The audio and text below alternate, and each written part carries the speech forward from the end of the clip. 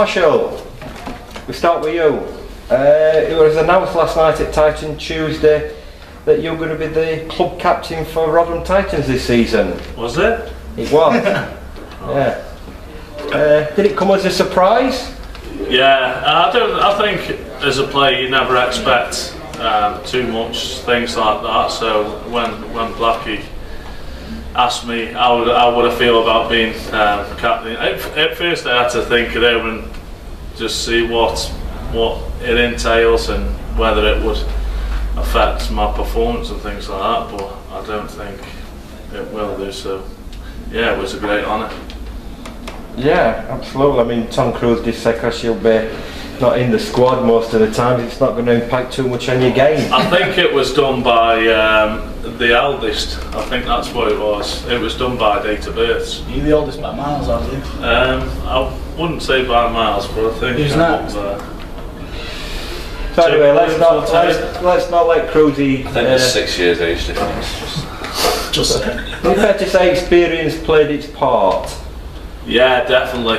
Hey, I've got a wise head on these young shoulders. I think that's what swung it.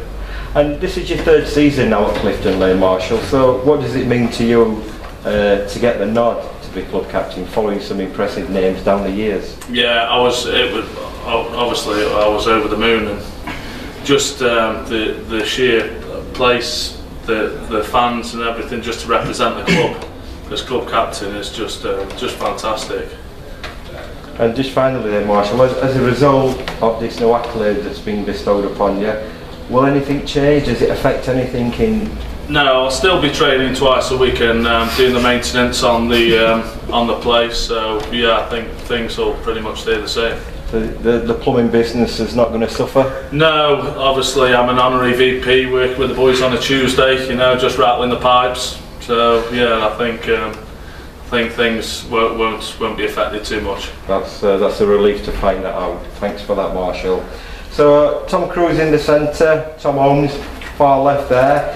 You two guys have been nominated as potential matchday captains. I'll start with you first, Cruse. What does it mean to you that potentially this season you're going to be having the armband on, leading the boys? Well, it means a lot to me, obviously. I got the honour last year a couple of times as well in the B&I Cup, and obviously, yeah, like I say, it's a massive honour to lead out the boys, especially after such a successful year last year. Looking to build on that again this year, so hopefully be leading out another successful group of lads. Yeah, we know we're lucky at Rotherham that we have a number of leaders on the park. But what do you think you can bring as a skipper, and does that affect your game and how you perform on a Saturday? Well, the idea is that it doesn't affect my game now. I seem to bring a lot of chat. I always get called a loudmouth a lot, but I'm not letting it go to my head and stuff. Not on the pitch anyway. I'm starting to get a few of the new lads to clean my boots. Rafi's cleaning my boots at the moment. And then after he's done it for a week, I'll just see who I pick next. So I suppose being captain does have its benefits? Yeah, absolutely. I think, to be honest, the captaincy looks like it's just gone on body fats, to be honest. Oh, he is, yeah. So. Well, we'll try and keep going. Thanks, Kurt. No worries, man. A bit harsh on you, Tom Holmes, asking you similar sort of questions, but they are pertinent ones. Potentially leading the boys out. You was here last year. You're now signed contract with Rotherham Titans. What will it mean to yourself, Tom, with that armband on? Yeah, same thing. It is an honour.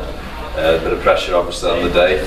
You feel a bit more personally responsible. But having the warm welcome that I had in the end of last season, and how everyone spoke to me since that last game at Aberdale, it means a lot to try and support them fans. And do you anticipate skipping the side that it'll have an impact on your game, a positive, negative? I try just to play the way I play and talk the way I talk, and just don't do anything different. If you start thinking about it too much, it gets the better of you.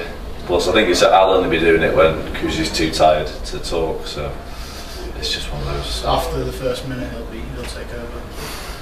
Right, so I won't finish on Marshall. If you're a betting man, Marshall, I'm sure you're not, but if you were, where would your 50p go on one of these boys to your right hand side? I think I'd have to go 25 each way, Tom. Just cover all bets. Watch them splinters in your backside on that fence. Cheers. Thanks for your time, boys. Cheers. Cheers.